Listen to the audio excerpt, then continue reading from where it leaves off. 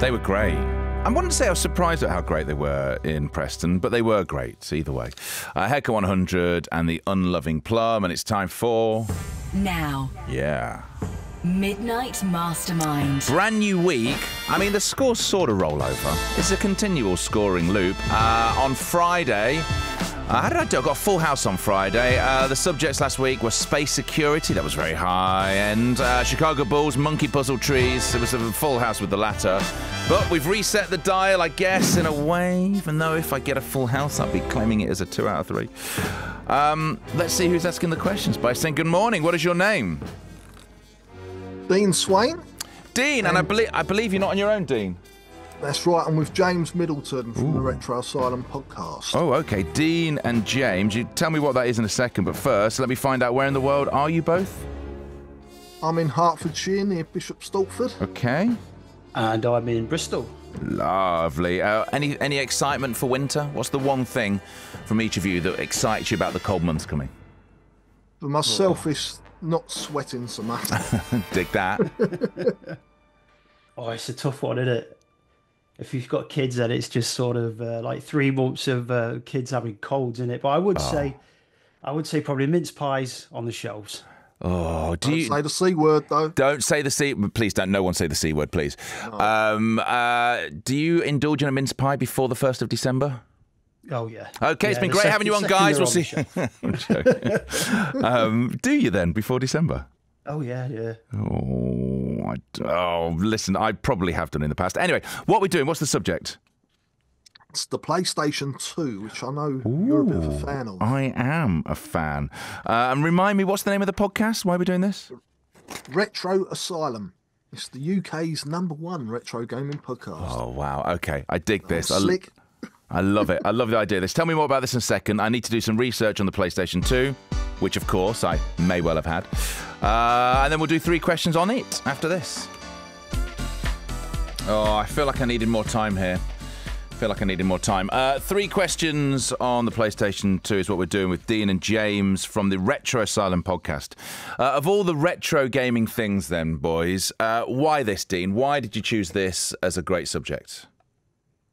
I've heard you mention it on the show when you covered during the day before, so I know you're a bit of a retro gaming fan. Well, I'm a bit of a gaming fan, full stop. But I think when you get to our age, and I'm sort of guessing at your age is slightly, if you're the same age as me, which is 45, I feel we've grown up with gaming. You know, my first computer was an Amstrad CPC 464, where we used to load games on a tape. I mean, I tried to say this to one of my kids recently. They were like, "What's a tape?"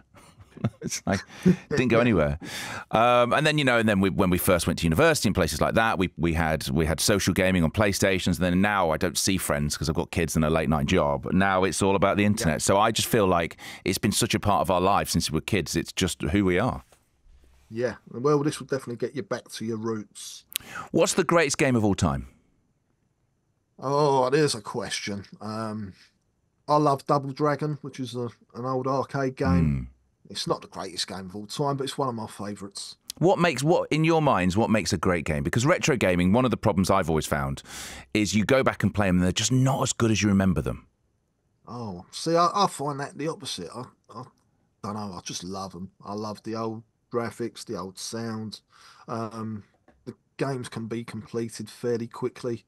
As someone my age, I'm 49, with 2 kids and a full-time job, I just don't get the time for modern gaming. So the old games, they really do suit me. Yeah, and what freaks you out nowadays with retro games is you get, like, in the day you'd have like 3 games, wouldn't you? And you'd swap them with friends and they'd be expensive to buy if they were on cartridges. Nowadays you can buy preloaded ones which have got pretty much everything that's ever been released on. Yeah, it's pretty mad. It's really a good time to be playing these games. Yeah. They're easy to obtain. I agree with you. I tried to play Monkey Island again recently because it's on my phone. So I downloaded it on my phone. Did you ever play Monkey Island? I did, yep. Yeah. And I remember playing through it the first time because I was at school, and to cheat, somebody had printed out on a dot matrix printer, had actually printed out a load of hints. There was no internet back then, so that's the way that people gave you tips to get through it. Anyway, boys, I've gone off on a tangent. Let me set the mood. Midnight Mastermind. And I shall now hand over Radio 2 to you, to Dean and James of the Retro Asylum podcast, for me to attempt 3 questions on the PlayStation 2. My honour depends on doing well here, boys, so take it away. Ready? Right, so the first question then was the PlayStation 2 featured a heavily publicised and often overhyped processor that was co-developed by Sony and Toshiba. What was the name of that processor? Oh, I have got no idea, so let me take a guess. I'm sure I've heard it at some point. Oh, did you see it when it booted up? Was it in the boot up screen? No, okay. But it was so powerful, it was supposed to make you feel. Oh, make you... Oh! That's a heavy hint. That is a very heavy hint. Yeah. Is it... was it called the emotion chip? Emotion engine. Oh, well, listen, you're in charge. Was that right or wrong? You get half a point, sure. Half a point? Yeah, half a point. I'll take half a point. We don't have a sound effect for half a point, but I'll take it.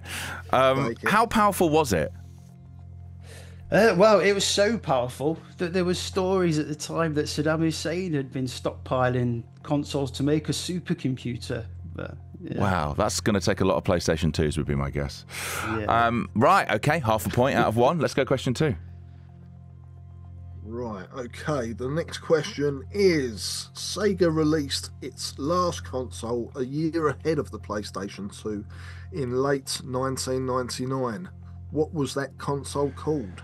That would be the... Okay. This was the time, this was proper console wars. This is when everyone was trying to get that market. It was the Dreamcast? It was indeed. Well done. There you go, right. Fine. Did either of you have a Dreamcast? Yes. Yep, still got one, yeah. I never got into the Dreamcast. Anyway, final question. Right, so what PlayStation 2 snowboarding game featured music from Run DMC? I spent my entire life on this game. I still, to this day, say it's one of the greatest, most addictive games that's ever come out. My character of choice was Moby. The moves you could do were insane. I had a mate of mine who spent most of his time on his own sofa, who set a high score that none of us could get within 1,000,000 points of. That game is SSX Tricky. Nice. Yeah. All right. What a game that is. Have you played it recently? Yeah. I still enjoy it. Well, the third one's it's backwards compatible on the Xbox as well. So no. Yeah. Oh, I might have to get that. Do you know, a mate of mine was telling me a story about the PlayStation 2 recently, and you could maybe tell me if this is true or not, or I've got the wrong console. And at the time, they were going to CEX, which is the big, the technology festival, which is in Las Vegas, where everyone announces their new products. And all the other, I think Xbox had come on, and all the different, Nintendo had come on, all the different console makers had come on stage, and they talked about the power and the games and what it could do. And the guy from Sony walked on stage, went $299, and walked straight back off again, because it's always been a price war. Yeah. Yeah, that's true. Is that true? Yeah. Yeah. Love it, the fact when I tell a story and it's actually true and it's not made up in my brain. Boys, I love that. 2.5 out of 3 I'll take. Just tell people about the Retro Asylum podcast. Where can people find it? What can they hear when they listen in? You can find it pretty much anywhere you download your podcast, even your smart speaker if you ask to play Retro Asylum. It's all about video gaming from the late 70s up until really the early 2000s. I love it. I'm going to tune in. Thank you so much, boys. Thank you for taking the time. No worries. Thank you for having us on. And I've just seen the track that Sophie's put in. No, I like this. There you go. 2.5 out of 3 on retro gaming. Well, on the PlayStation 2 from the Retro Asylum podcast. I'll take that 2.5 out of 3. And look what it is.